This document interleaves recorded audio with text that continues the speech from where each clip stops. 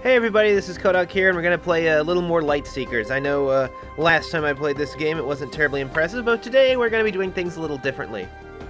First of all, we're going to actually be using some proper cards. We're going to be using some integration, and we're going to have the figure character here. So you're probably going to hear Cora chiming in from time to time, so let's get down to it. I'm going to be introducing a few new concepts today, things that have a big impact on the game as you play it. In particular, I'm going to introduce combo chaining, as well as a new area. So we are going to be getting into an area in the second part of Ashwood. I actually did film the first time I used the toy.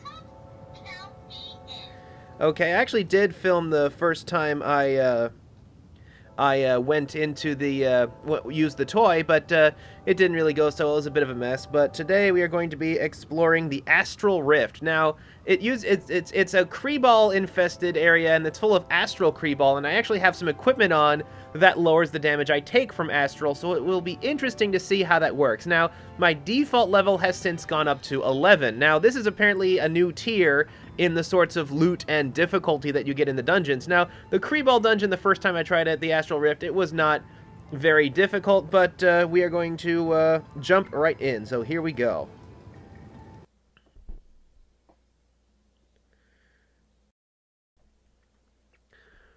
Okay, so maybe I should have talked during the loading screen a little bit. I'll show off a couple of things here. Like, here's what happens when you... what happens is Cora's default item, she has a default item called the Surge Shell, but when you actually attach an item to her, like I'm going to add the Aqueduct Crab, the machine will actually detect it. Yeah, now we have the Aqueduct Crab level 12. I've been trying to level it up. It's been a bit of a trick to do that. And let's see, I'm going to scan my card for the dungeon.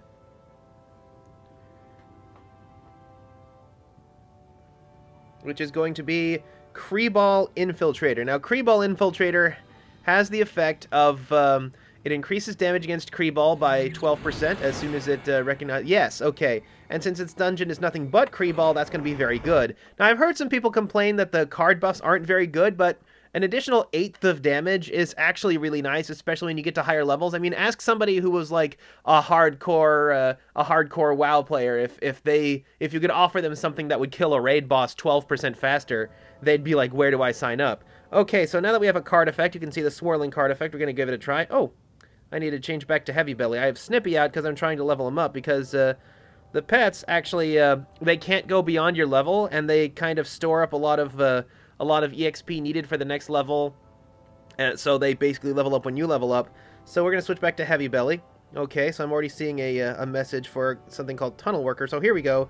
Let's see if we can kite them in a little bit. The Moon Masher, huh? So I'm going to focus on building up my combo. I already have it at ×5, ×6. These guys seem to be taking a lot, but these guys are not exactly the best representation of how difficult this dungeon is, because this dungeon is actually not terribly difficult at all. I didn't really have any trouble with it.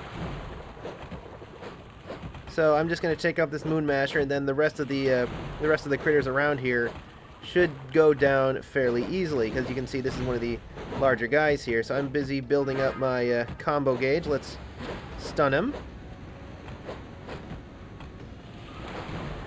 A little bit of that. Oh, he's summoning minions, huh? Oh, I took down the Moon Masher. Now let's take out Slime Tamer. So he's the one who's been summoning these annoying little guys. The Sun Feeder, huh? Okay. I think Sun Feeder is actually a card in the game. There's actually a card for him. Gotta get those vials. Gotta build that combo. Because here's the thing with combos like this. Oh, and there's my weapon attack. I finally can show that off. The weapon attack, it's basically a free attack that doesn't cost you any mana to use. It appears every once in a while, so I got my combo up to 13.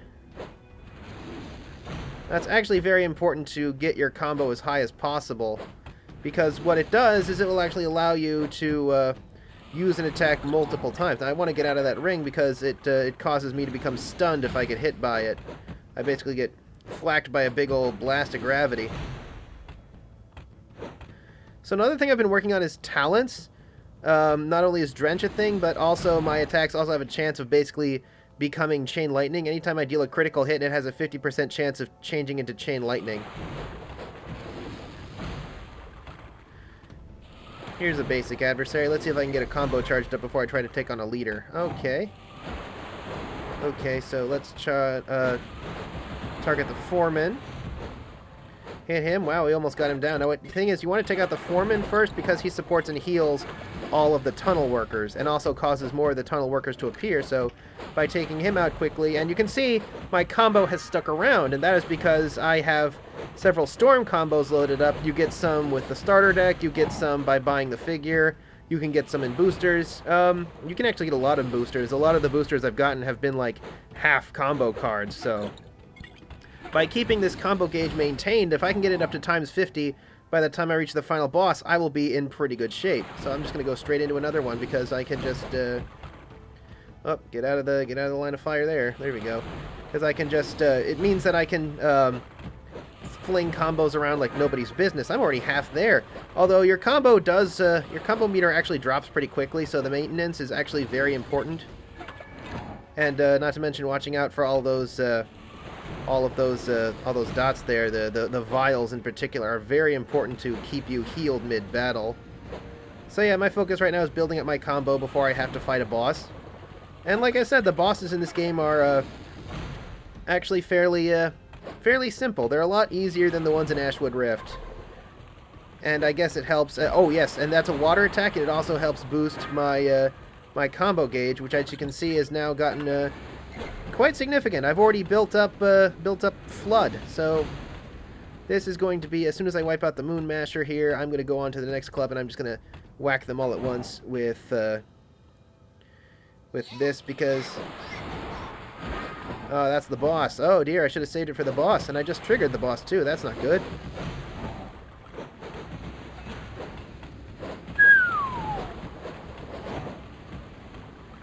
What a cluster I found myself in. Oh, did Heavy Belly go down? That's not good. Oh, get out of that circle. Let's see.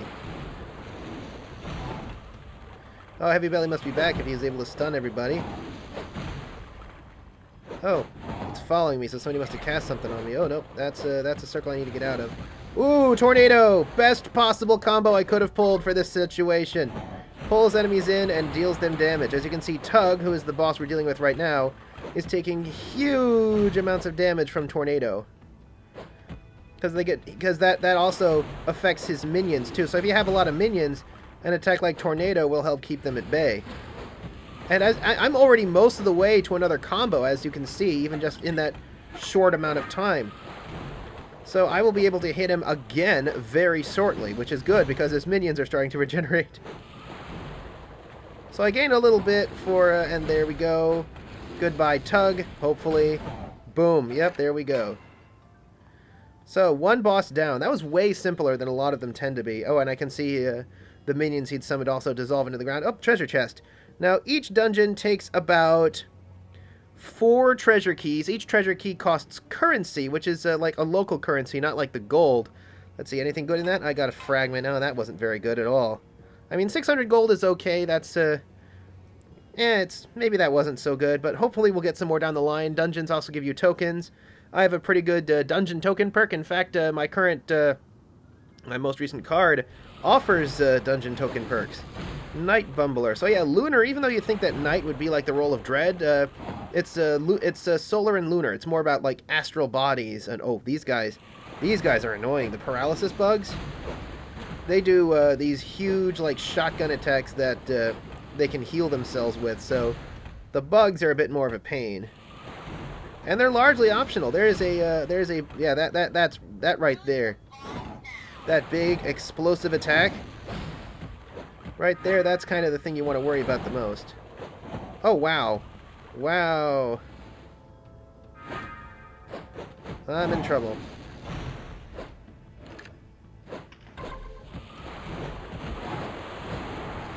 Yep, that's a lot of damage. I'm going to need to concentrate for a second here. Ooh, good timing.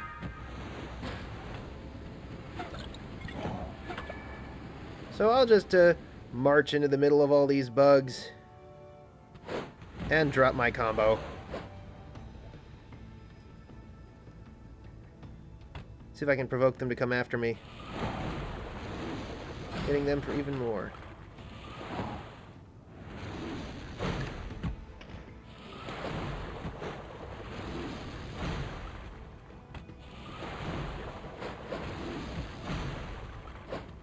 Man, why does the sound keep cutting out? That's kind of weird. Hopefully you guys can still hear this. Okay, there we go. Ouch. Yeah, see that big ol' shotgun attack that stuns me and hits me for a lot of damage. Okay, so I already have another combo charged up, and I'm at times 46, and there it goes. So against Sargata, I can lead with a combo attack, which didn't do much at all. Oh dear. I believe he also uses the shotgun attack, so like that. Oh no, he drops big burst attacks. Yeah, that's right. Not too difficult. Doesn't summon any minions, to my knowledge. Stun. Almost at 50. So this boss is actually optional because I think all it does is oh nope, I guess it does summon enemies. And we have Tornado again. Prepare yourself.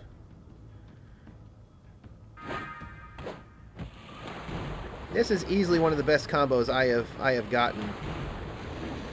Because it does damage to enemies and it draws them in, which is actually really important for how you deal extra damage to these bosses.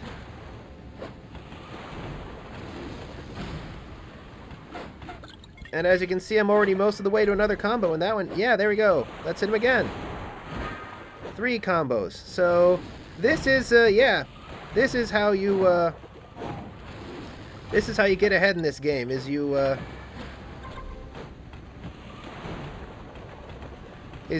charge up the combo gauge. Now let's apply the stun and the finish. So yes, being able to, oh, I got an Astral Rift, I got a token, so good. So being able to chain combos into enemies is really important. So let's see, this blocks off an area. I wonder if this means that you need a figure to get through there. I wonder if I have the right thing. No, it requires a slashing weapon. And Cora just said, I don't think I can do that. She needs a slashing weapon in order to do that.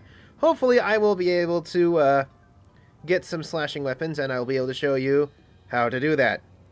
Continuing onwards, oh, my combo is dropping tremendously, so back into it right away.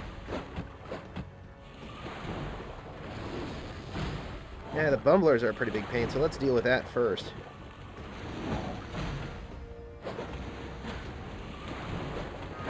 You can see why I have to focus so hard on keeping my combo maintained, because it's just really difficult. I mean, it's really nice when water comes up, because those are the abilities I have with the shortest cooldown, and I already have another combo charged up, and I'm going to go ahead and use it, because it'll allow me to maintain my combo. So, wind again.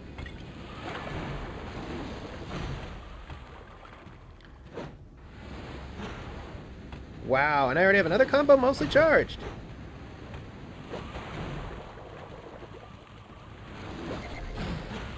You like combos? I got combos. Combos for days. So, okay, so it seems like some combos take longer to recharge than others, but in the case of ones like Tornado, it's really worth it just because of all that extra damage. Because it just does so much. It draws the enemy in, it does extra damage, and that wipes out the slime tamer. So let's keep going, keep going, keep going, keep going, keep going, keep going, keep going. Treasure chest. Anything good? Oh, looks like I got durable leggings. Oh, so something completely useless. Ah, we're almost at the end, so I just need to take out these characters here before I move on to Moon the boss. Ooh, a combo that I really want to save for those little guys right there. That is Flood. Fully heals me and does a ton of damage to enemies. Takes a pretty big charge time, but it is really, really worth it. There goes that, so let's just take a swing at that. Let's get them so that they're all chasing me.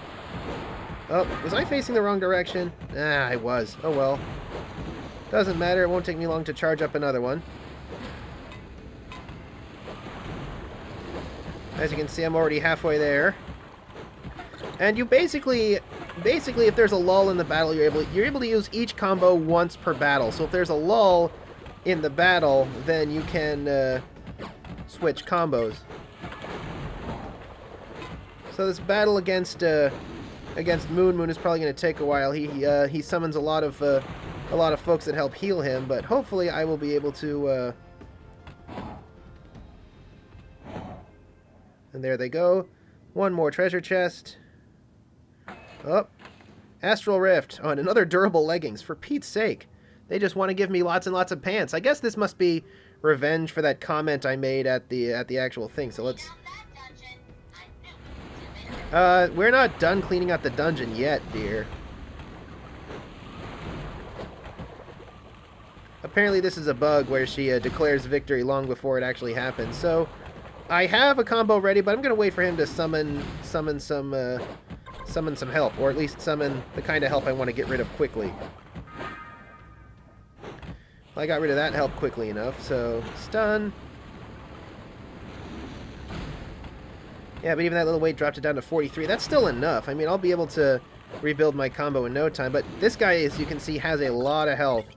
And he will eventually start summoning characters who can heal him, so that's why I'm saving the Tornado for now. He hasn't summoned anything that can heal him yet.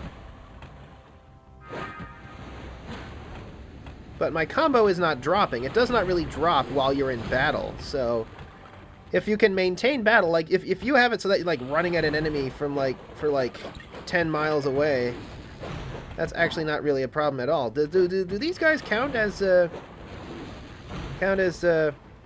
these guys for the purpose of damage? That would be kind of interesting. Let's see. But yeah, this fight is going to be a bit of a slog. I don't think Moon Moon really... There's a helper that I want to get rid of. That's the kind of thing I'm talking about when I say there's a helper I want to get rid of, is the foreman. Oh, come on, combo, behave. There he goes, but I guess Moon Moon must stay in place because he's being largely unaffected by the draw, but you can see just how much damage that did.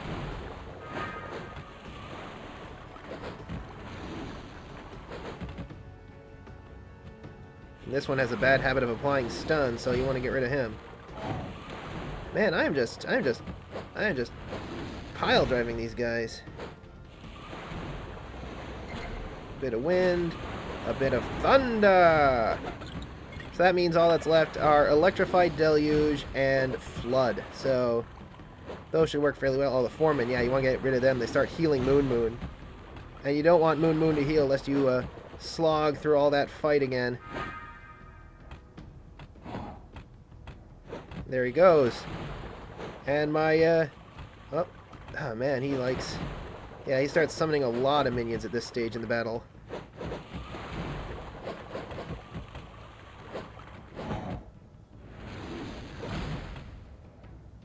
Oh man, my MP is low. I guess I better stretch that...